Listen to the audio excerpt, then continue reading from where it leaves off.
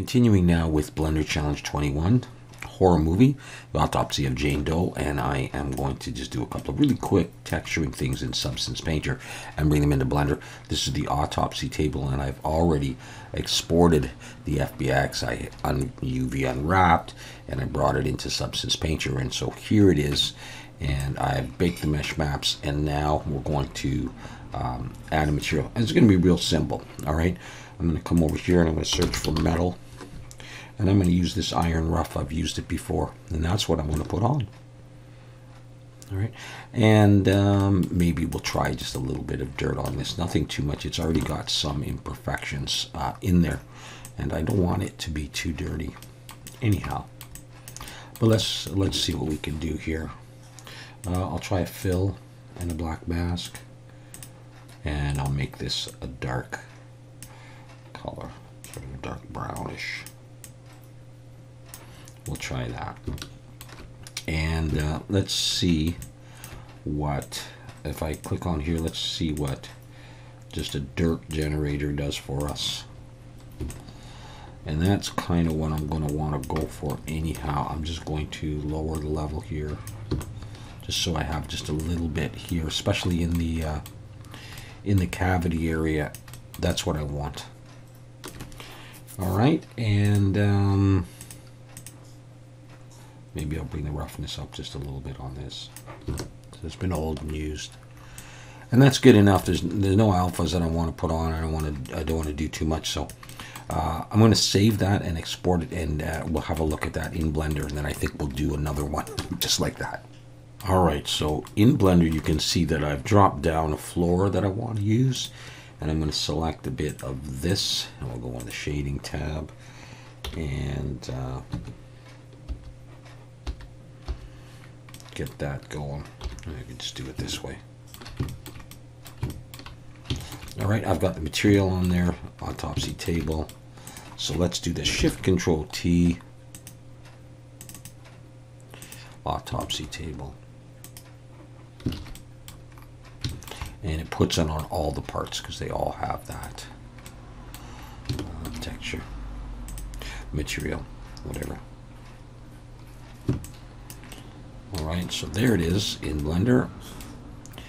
And what I'm going to do now is I've sort of prepped this card here for use. Let's select that. Actually, before I do that, I've got 4 legs to go on here, so let's select the Autopsy table and just focus on that. I'll put some feet on here. I'll mirror that over, and let's look on from the bottom. Let's go back to here and save. I'm going to Shift D, and I'm going to actually put feet there and here, and just copy them like that.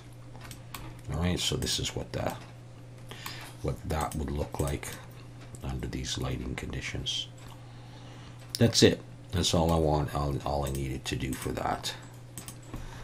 Okay, so let's now bring everything back and come over to lab cart number 1. I've taken off mirrors and stuff like that.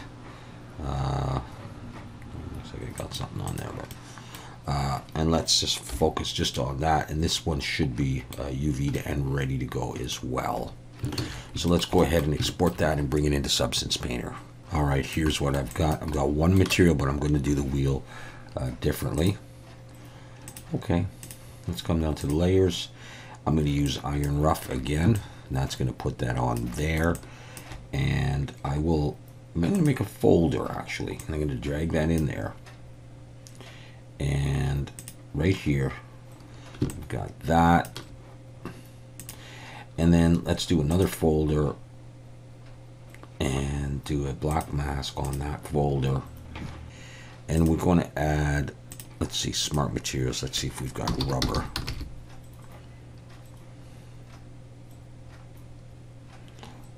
Plastic rubber. I wonder what I want for this. Let's try that. Let's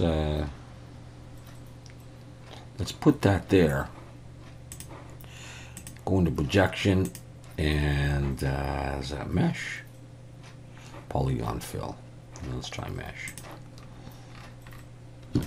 And we're going to click on this wheel, and we'll close that up. Now there will be a subdivision surface on there, but that's what I get. Okay, I'm going to come up and add a fill, black mask, and we'll make this a dark color. We'll put like a bit of dirt on here as well. Not going to be very visible or anything, so just a little something. Let's try generator first. Yeah, that's what I'm going for. Just that overall dirt shadow just brings out almost like ambient occlusion. Just a little bit of that. That maybe can be a little dirtier because it puts a bunch of chemicals on there. Okay, so I'm going to bring them back in, and then we'll apply all the mirrors, and I'll have to copy a few parts up, and then we'll have at least 2 more pieces. And really, a lot of this stuff is going to be very similar, and so I won't make you watch it all. I'll just do updates when I do, like, you know, the pan, the instrument tray, maybe the other cart. You know, I don't think I'll make you watch all that. I'll just show you updates. Okay, so let's get going with that. Lab cart 1. Hopefully that's okay. Shift Control T. Lab cart. Okay, that did put it on all of that. Alright, so let's come over here. Let's apply these modifiers. See what we've got for modifiers.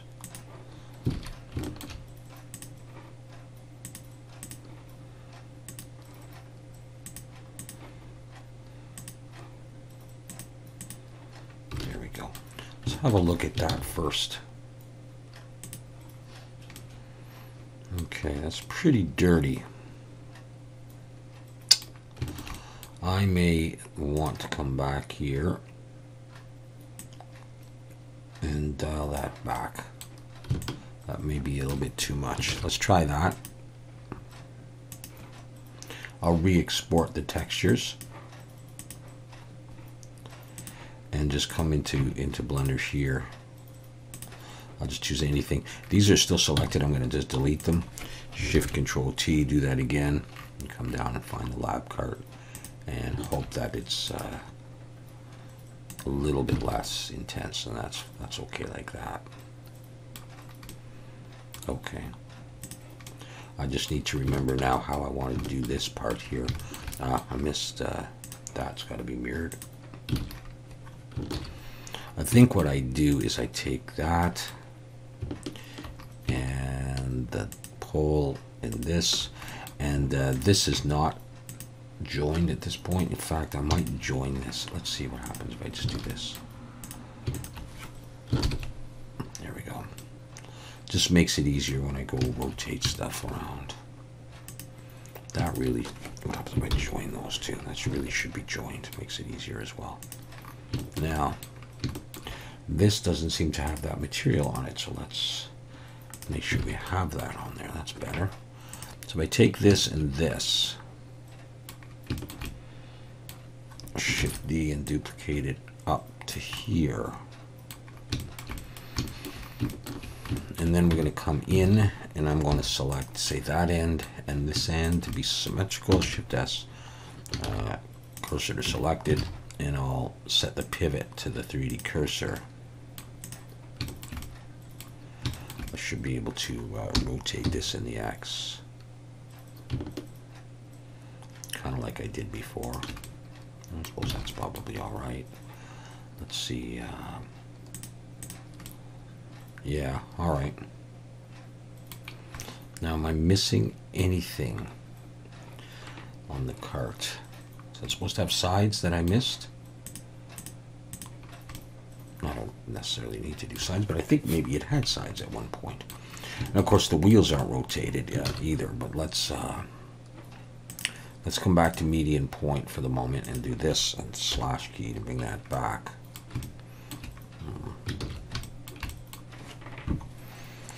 That may have had sides at one point. And let me just see. they're in here anywhere. If I hid them. No. Hopefully I didn't delete them. We'll see. If I need to, I can just copy these. But for the moment, this is what I'm getting. And it may not look, you know, quite right in that lighting. We could try different HDR just for the fun of it. Although that's a pretty good dark one. And then position them where I want them. That's what I'm getting. So what I'm going to do is I'm going to go on, I think, and I'm going to do the same kind of thing here, move the wheels around, that kind of thing. And I'm going to do the filing cabinets. I don't think that's anything exciting for you to watch. A book and a TV monitor and all these things are basically going to have the same kind of material. And then I'll just have a look around the room and I'll see if there's any other quick items I want to place. Of course, I'll need to do this stuff here. The ceiling is going to be pretty straightforward. These pipes right now have just a basic metal in Blender, and so they don't look very good. There's no noise or dirt or anything. But I'll just do these ceiling panels and I'll do some wires, you know, just with black plastic, and you know, these lights, and maybe I'll texture those with you, and then these ones, and then we'll see where I'm at with the scene. Okay, so that's just a quick update showing some very simple Substance Painter stuff, and we will see you next time.